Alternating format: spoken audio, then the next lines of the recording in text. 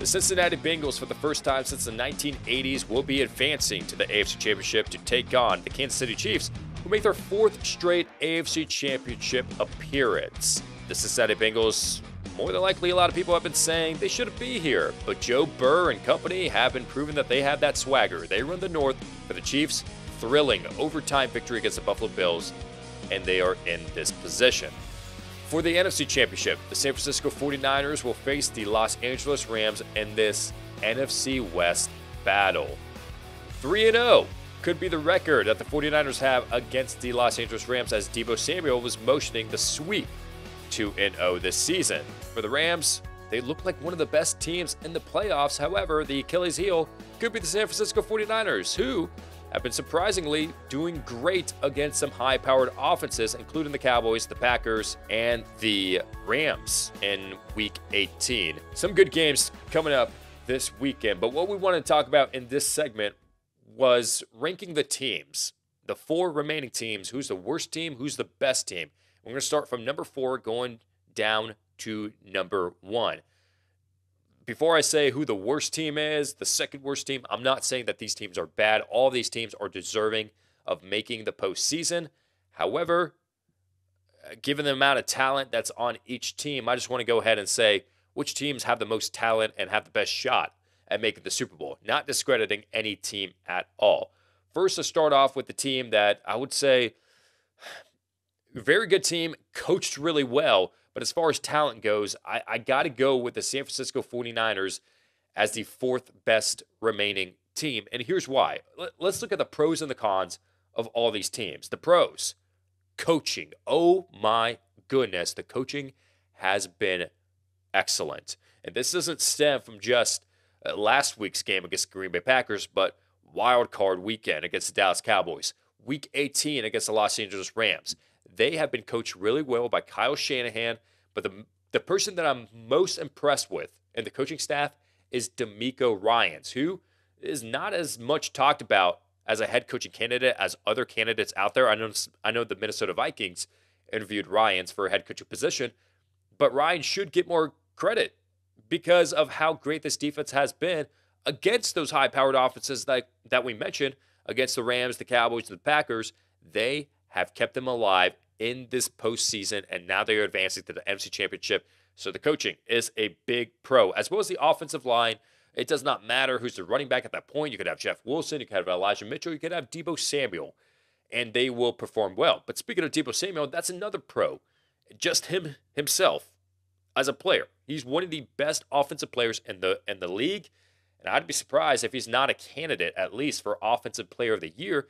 So those are the pros for the 49ers. Now the cons for them, their secondary. Their secondary is going to be, well, the secondary for all four of these teams need a lot of help. But the 49ers secondary, definitely, they need some help. We talked about DeMeco Ryans. Recently, he's been doing a great job, so the secondary has been stepping up, but it's still an Achilles heel for the 49ers. Their pass game with Jimmy Garoppolo, it can't go toe-to-toe with all the other remaining teams.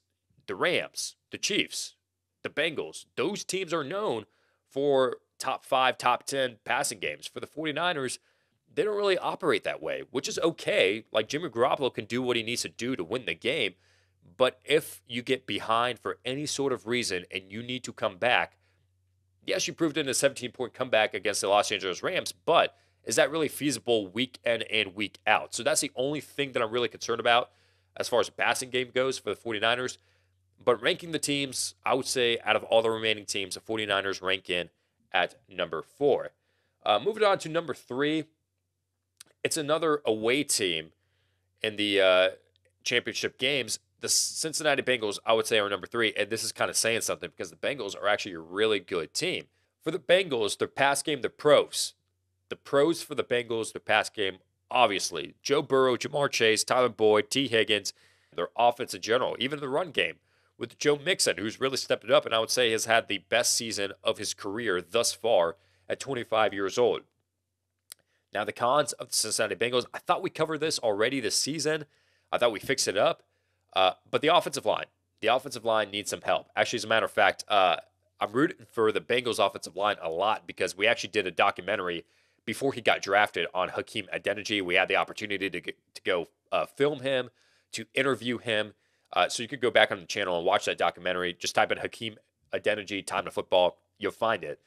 So I'm rooting for the offensive line. I'm rooting for my boy who worked his way up from a 6th-round pick all the way to a starting offensive lineman for the Cincinnati Bengals.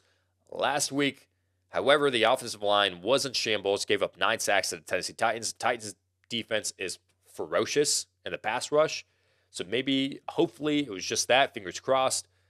But all season long, the Bengals' offensive line has looked better. And it looked like Jamar Chase was the right choice instead of people saying, oh, well, you should draft an offensive lineman. No, Jamar Chase ended up being a great pick. Offensive line stepped it up themselves. They didn't need that much help as it is. But from last week, the offensive line was a con.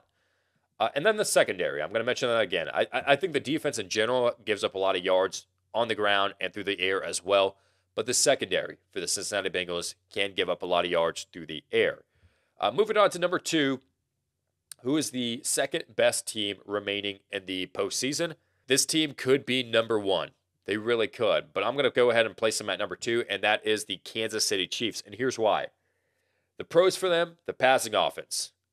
Patrick Mahomes, we know how good Tyreek Hill, how Travis Kelce. Like, I was talking to someone yesterday about how, okay, well, you can't really play prevent defense against the Chiefs when they're coming back against the Buffalo Bills because we know that prevent defense doesn't really work in the NFL, but you can't really blitz Patrick Mahomes because he's going to either escape out of it and run with the football, as he showed against the Buffalo Bills, or you're going to leave Tyreek Hill, who's one of the fastest receivers in the NFL, one-on-one, or Travis Kelce one-on-one, who's one of the big-bodied best tight ends in the NFL. You can't do that. So it's really hard to stop this pass game, and that is a huge pro for the Kansas City Chiefs. That defense is a con for the Chiefs.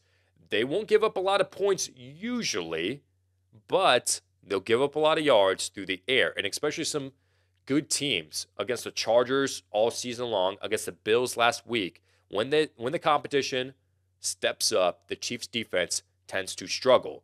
So with the competition getting stiff against the Bengals, against potentially the Rams or the 49ers that they face in the Super Bowl, it's going to be a con for the defense of the Kansas City Chiefs. And another con is the run game. I know that the run game has been looking good with Jerick McKinnon, with Clyde Edwards-Helaire back. Darrell Williams has been out with a toe injury. But this run game isn't really known to be a threat on the ground. Like, it's good enough, kind of like going back to the 49ers pass game. Like, it's good enough to get the job done. But when it really matters, when you really need them the most, can they really step up? And that's the same question that I have for the Chiefs and their run game. That's why I have the run game down as a con. So they're the second best team remaining. And then the last team that is remaining, the Los Angeles Rams. I personally believe that they are the best team remaining in the postseason at this point. The pros, the pass game, we know about them. The run game as in general as well. That's why I say the pro is the whole offense in general. It's probably the most well-rounded offense remaining in the postseason. You have a pass game with MVP candidate Cooper Kupp and Matthew Stafford. They have a connection. They can get it done. You have a run game. Hey, Darrell Henderson was looking good this season. Sony Michel was looking good this season. And now Cam Akers, the last couple of games, has been looking pretty decent.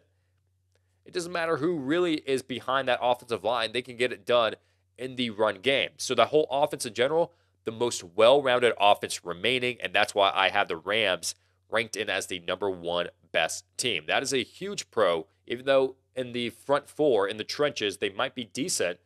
In the back, in the secondary, gives up some big plays here and there. And now they lost Jordan Fuller. They bring in Eric Weddle. It still isn't enough. They've been giving up some big plays all season long in the secondary, and that could hurt them against some teams with high-powered offenses. We talked about the Chiefs that could face in the Super Bowl, the Bengals that could face in the Super Bowl. Maybe this week against Jimmy Garoppolo. Jimmy G has been known to throw for 300 yards against the LA Rams, so there's no guarantee to stop them. So that's a con that I would say. But, I mean, honestly, that's probably the only con for the Los Angeles Rams. Other than that, I mean, I think they're, I hate to keep saying this, the most well-rounded team in the playoffs remaining. So, to recap, the best teams remaining in the postseason. Number 1, LA Rams. 2, Kansas City Chiefs. 3, Cincinnati Bengals. And 4, the San Francisco 49ers. Leave your comments, leave your thoughts down below. Love to hear your opinions on who you think is the best teams remaining in the postseason.